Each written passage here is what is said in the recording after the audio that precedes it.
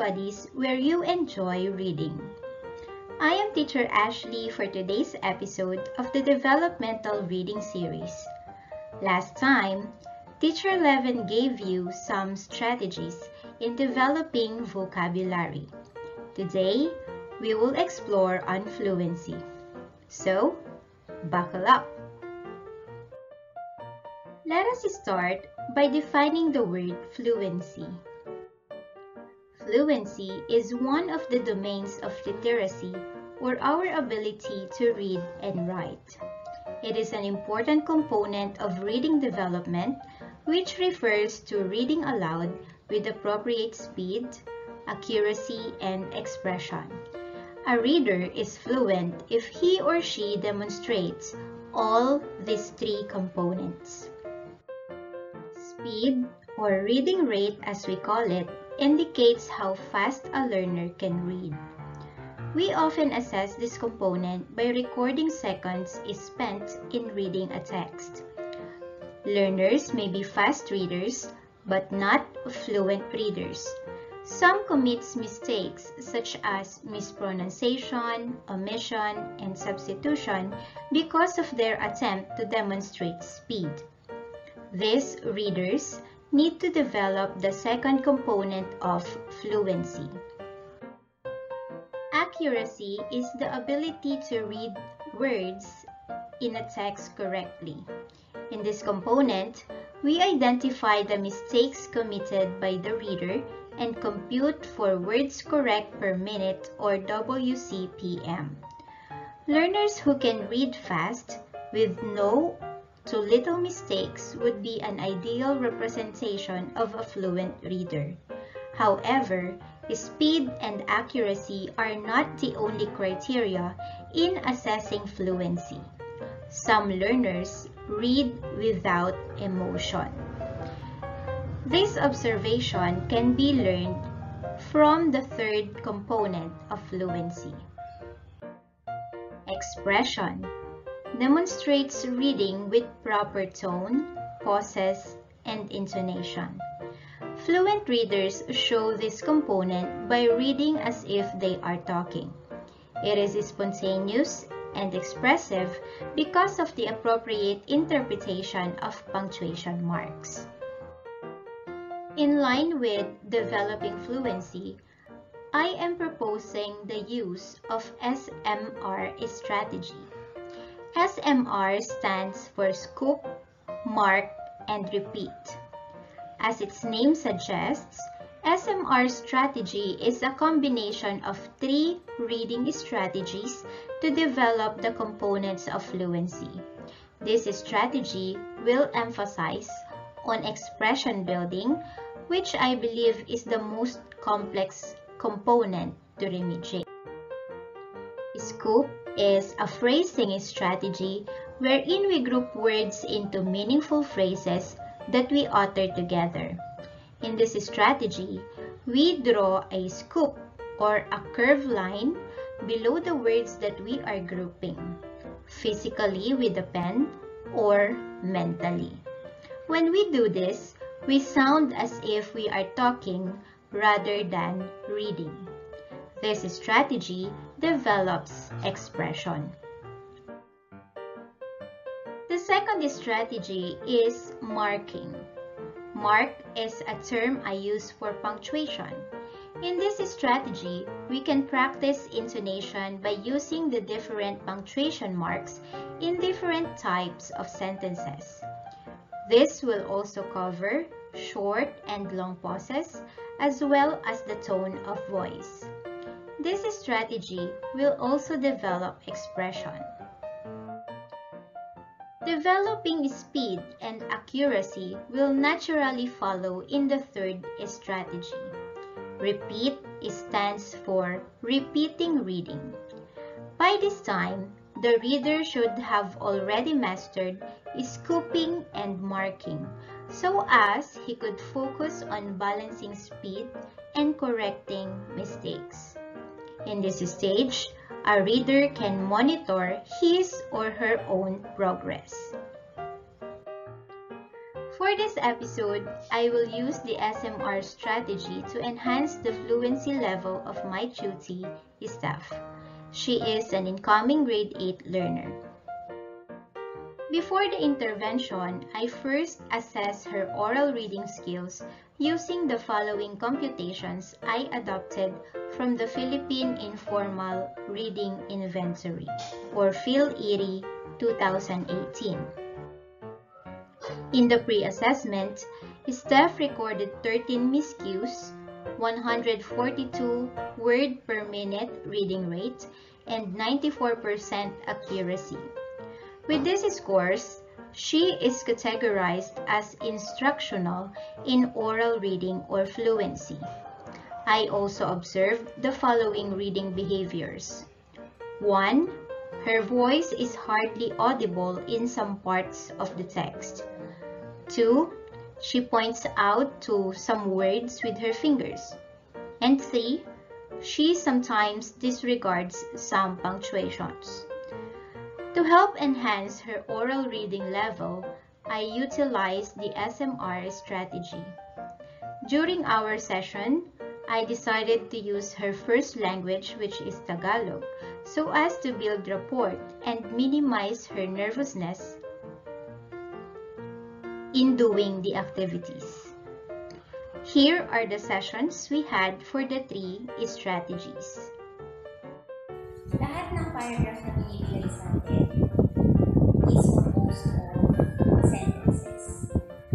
Hello my friends, my name is Benny, I'm 7 years old, and this is becoming sentences yan. However, kapag nagbabasa tayo, hindi natin binabasa yan ng tuloy-tuloy. Gaya ng ginawa ko kanina,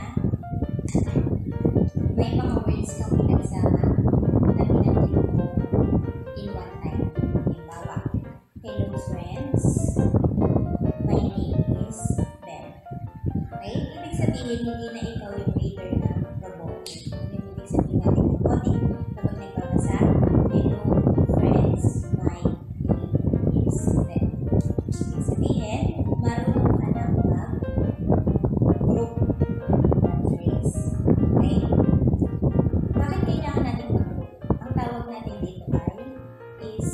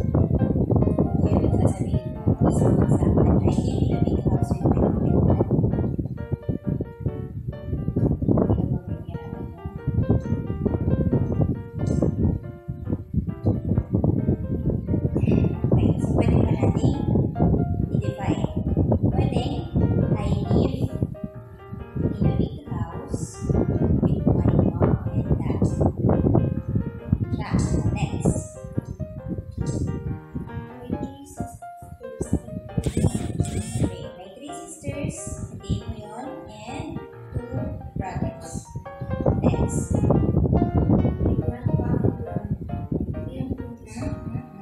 My grandpa and grandma. Okay, live in a small house. Okay, next.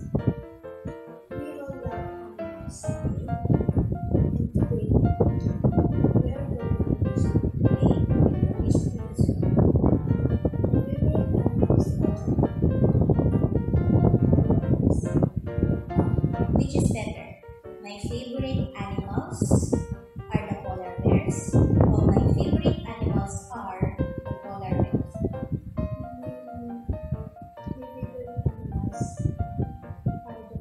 Okay.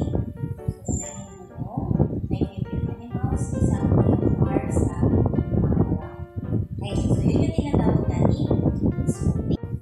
Marking.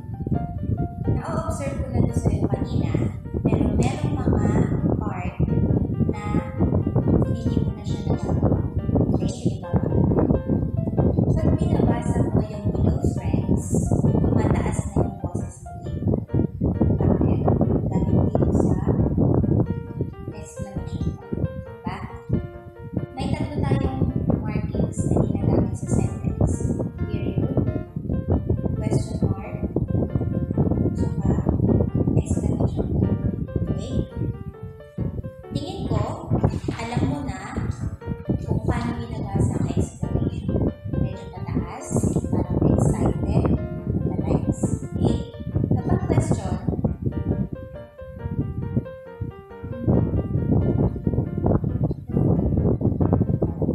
Try natin. Ibahin natin yung mga punctuation na ginamit. Ito, period. Tapos sa isa, exclamation. Sa isa, question mark. Try mo basahin yung period muna. Hello friends. Hello friends. Okay, so iba-iba siya, no? Kapag period, hello friends, pababa siya. Kapag exclamation, medyo excited ka, okay? Hello friends, medyo tumataas ang boses. Kapag question mark, hello friends, okay? So may patanong sa dulo. So dapat, kapag may nakikita tayong mga ganito, dahil alam natin kung paano siya binabasa natin siya kung paano ginamit. Okay? Nakita ko siya dito sa hello friends. Okay na dyan. Pero dito, we are going to the zoo. Tapos, and my family loves me too. Medyo pababa na dito. Ang ginamit mo ng expression ay period. Exclamation. Try na natin na exclamation siya kasi sa next exclamation siya. Ito tayo sa baba. I love my family. My family loves me too.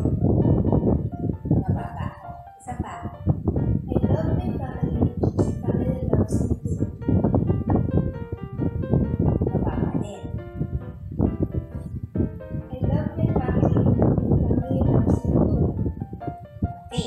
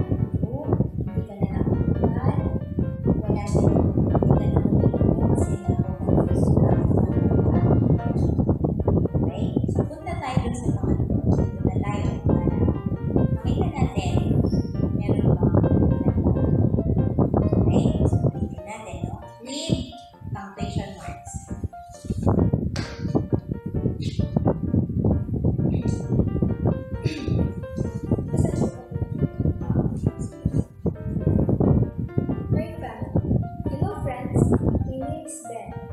I'm 7 years old and this is my family. They are Robert, Lucy, Max, Katie, Anna, Kim, and George. We live in a big house in a mountain. My three sisters and two brothers. My grandpa and grandma live in a small house next to the house. Next to my school. We all love animals. And today we are going to the zoo. My favorite animals are the polar bears. Robert is my father. He is 42 years old and he loves animals. Lucy is my mom. She's 39 years old and she loves the giraffes. Max is my little brother. He's 5 years old and his favorite animal is the flamingo. Nick is my big brother and he is 14 years old. He loves the zebras. Katie is one of my sisters. She is 9 years old. My favorite animal is the lion. Anna and Kim are my sisters too. Anna is 12 years old. My favorite animal is the snake. Kim is 13 years old. My favorite animals are the dolphins. Betty is my aunt. She is 74 years old and she loves the turtles. George is my grandpa. He is 82 years old. His favorite animals are the tigers. I love my family and my family loves me too. Family loves me too. Okay, meron ka bang panito? Tapos may dinadagdag ang tawag dito. And his favorite animals are the tigers. Sabi nila dito. No? Okay lang yun. Basta tama yung maging sentence. Pero as much as possible, mag-i-stick ka kung ano yung gusto lang sa binabasa. Okay? After the sessions we had for the different strategies, I once again assessed her oral reading skills to see if there are any improvements. I used the same passage from the pre-assessment and followed the same computations. In the post-assessment, Steph recorded 1 miscue, 146 word per minute reading rate, and 99% accuracy. With these scores, Steph is categorized as independent in oral reading or fluency. Observed behaviors in the pre-assessment were also narrowed down. With this, I can say that the SMR strategy is effective in enhancing fluency. So, that's all for today's episode. I hope you learned a lot in developing fluency. Stay tuned for the next episodes of the developmental reading series only here on Reading Buddies, where you enjoy reading. This is once again Teacher Ashley. See you next time.